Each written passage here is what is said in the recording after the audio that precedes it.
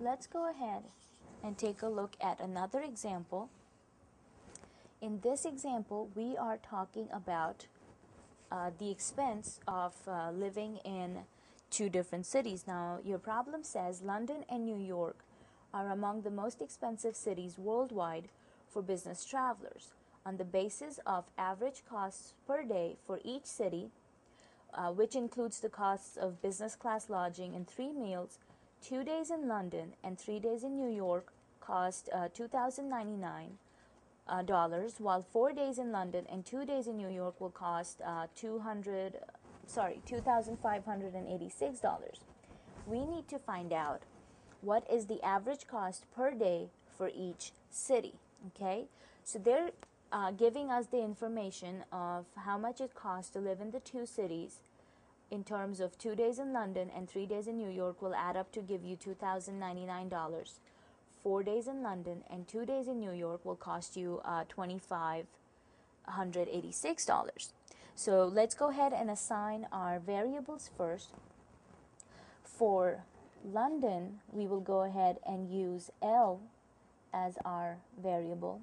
Now, if you choose to use X and Y, that is fine too. I just like to use variables that will associate with the unknown, so it's just easy for us to look at it and know what we're talking about. So L will represent the average cost per day for London, and for New York we will use N to represent the average cost.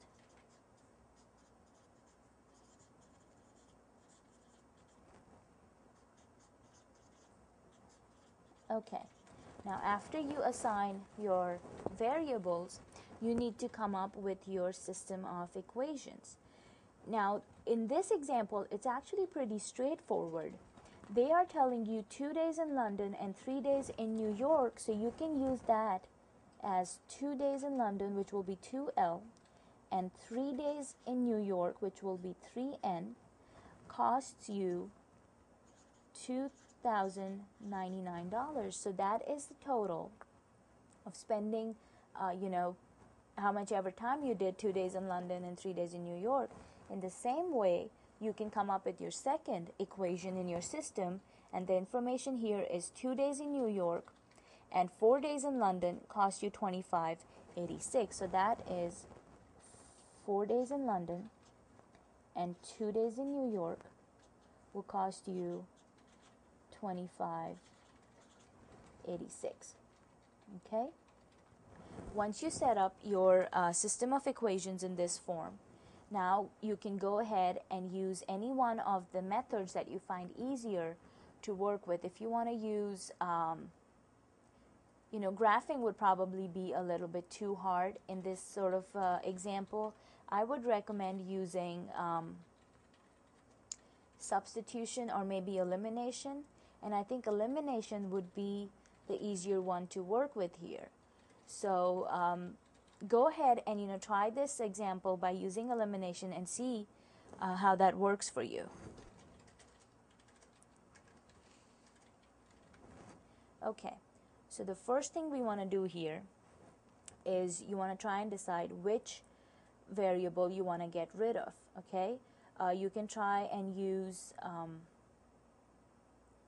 eliminate L if you want to do that, or you can eliminate N. Let's say we want to go ahead and eliminate L here. Okay, so if you look at the coefficients on L, you have a +2 and a +4. Now if you want to eliminate L, you have to first find a common factor between 2 and 4, and you can see that 4 will go into 2 and 4 of course goes into itself. So to eliminate L, we will have to take our first equation here and multiply it by a -2, because again, remember, you have to have opposite signs to eliminate variables. So we will go ahead and multiply our first equation by -2.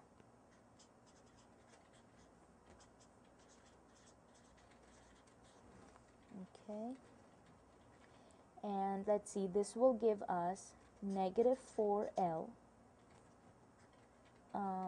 plus, and sorry, that should be a negative, -4L minus negative 6n, which equals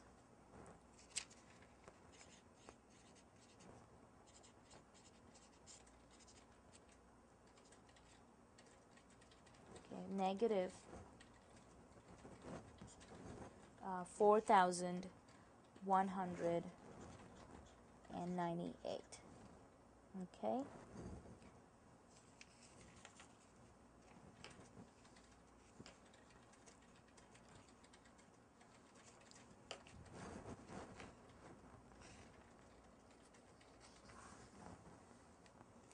All right, let's go ahead and rewrite this problem here. So now our first equation looks like negative 4L minus 6N equals negative 4198. And our second equation, of course, hasn't changed. It stays the same. So that will be 4L plus 2N equals 2586.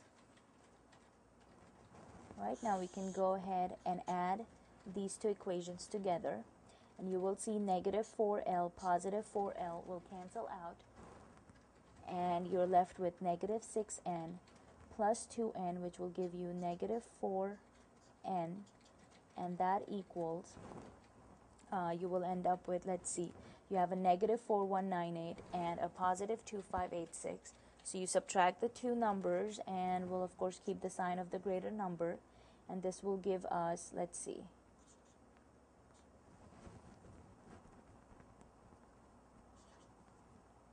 I think you should end up with 1612. Okay. All right.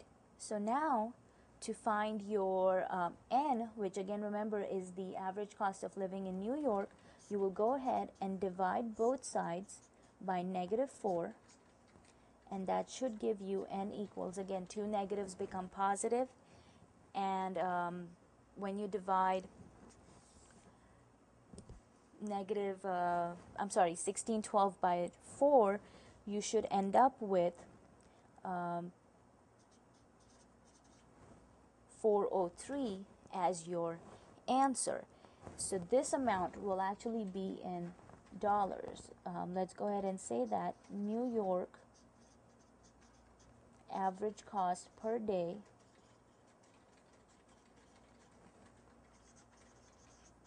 is $403. Okay? Now that we have the value for N, we need to find what is the average cost per day for living in London. So again, you can use any one of the two equations that you have available here. You can use the first one or the second one. So let's go ahead and look at, let's say we'll use the second equation here to find L. So you have 4L plus 2N equals 2586. And we know that N is 403. Okay. So let's go ahead and see what that will be. 4L plus 806 equals 2586. And let's see, you will go ahead and move your 806 over to the other side, and you should end up with 4L equals, let's see, I will give you 0, 8,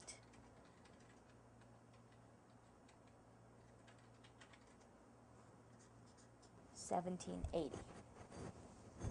Okay?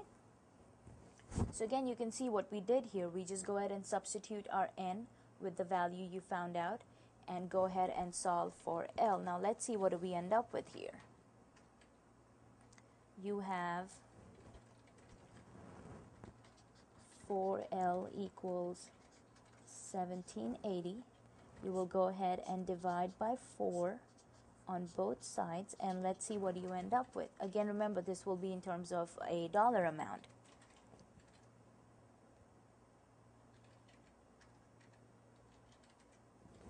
Alright, so that should give us, and hopefully my calculations are correct, and that should end up giving us 445 as the average cost per day for a business traveler in London.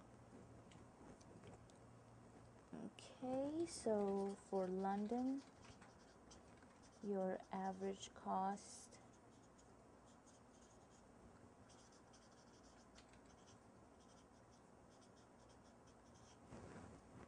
right, so there you go. You have your New York and your London average cost. So you just have to see what kind of information you have available and how to set up your application problem, using your system of equations.